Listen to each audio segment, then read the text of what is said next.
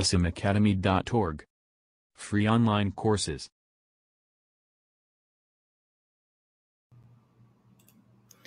In this video, we are going to install or configure Telnet client and Telnet server. Telnet is a client-server protocol based on reliable connection-oriented transport. This protocol is used to establish a connection to TCP port 23, where our Telnet server application is listening. Telnet consists of two components, Telnet client and Telnet server. We are going to configure both of them. Telnet server hosts the remote session for Telnet clients. When Telnet server is running on a computer, user can connect to the server with the Telnet client from a remote computer. So on one machine, we will have a Telnet server. On the other machine, Telnet client. We will use Telnet client to connect to the Telnet server. This way, we can connect to remote computer and send text-based commands. Then first thing we need to do is to come to start and type over here control panel.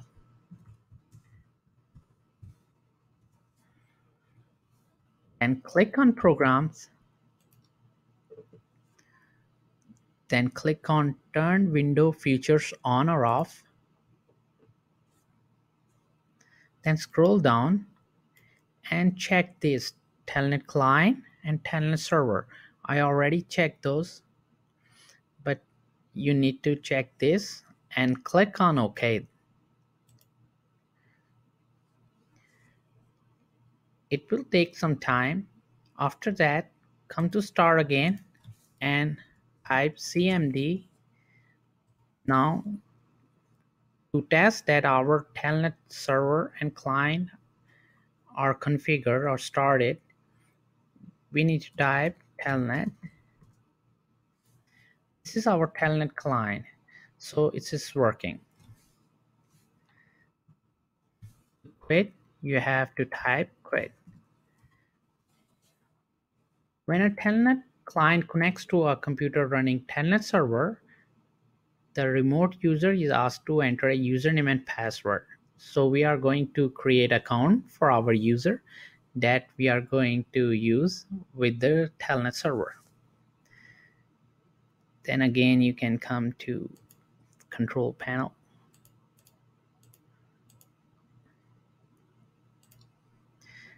Click on user accounts. Then click on add or remove user accounts. You can use your administrator account or the other account you have, but we are going to create a new one. Click on create a new account and you can give the name of account.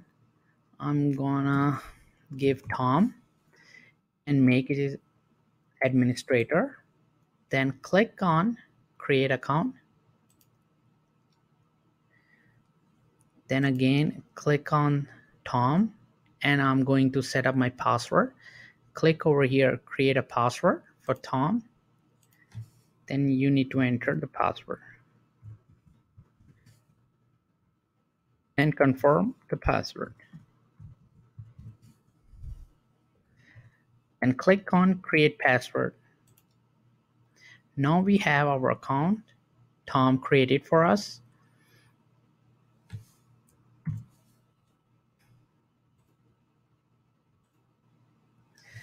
We are going to add this account to our Telnet clients, which is used by Telnet server. We are going to come back to the start and enter services.msc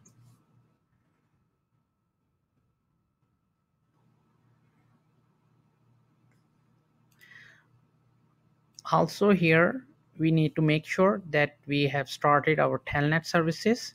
So you can scroll down here and look for Telnet.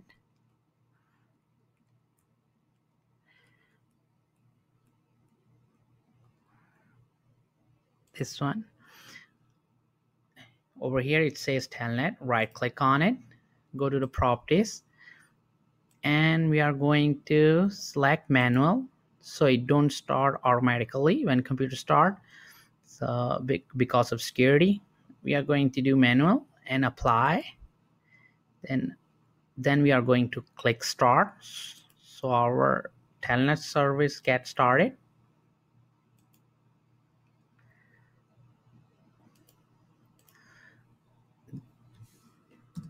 And we are going to check. First we are going to look up our IP.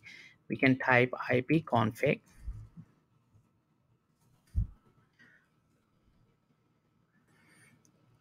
Where it says IPv4, that will be your local IP address. You can copy that.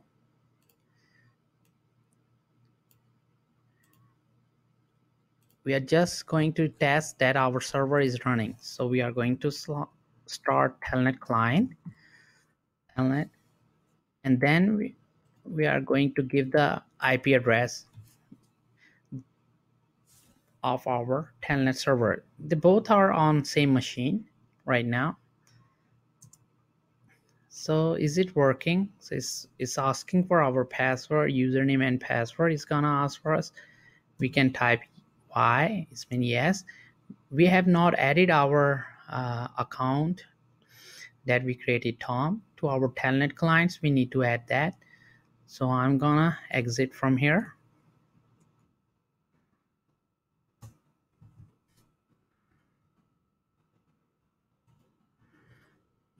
First I'm going open a command prompt as administrator. Click on run as administrator, and we are going to type net local group Telnet clients. We have to add our admin account to Telnet clients group. This is command for that. And then add. Then we are going to give our username Tom. It says it's completed successfully. Now we are going to log in. We are going to start Telnet client, Telnet, and then give the same IP.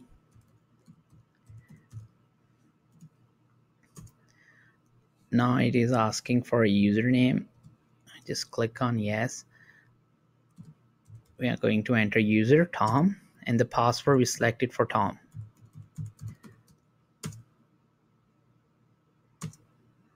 So we are in now. So we are connected from our client to a Telnet server. You can run a server on a separate machine and a client on a separate machine. Then you have to give the IP address of your Telnet server, and then you can connect with your Telnet client. You need to have an account on the Telnet server, and your account should be added to Telnet clients group. You can see more programming videos on asimacademy.org.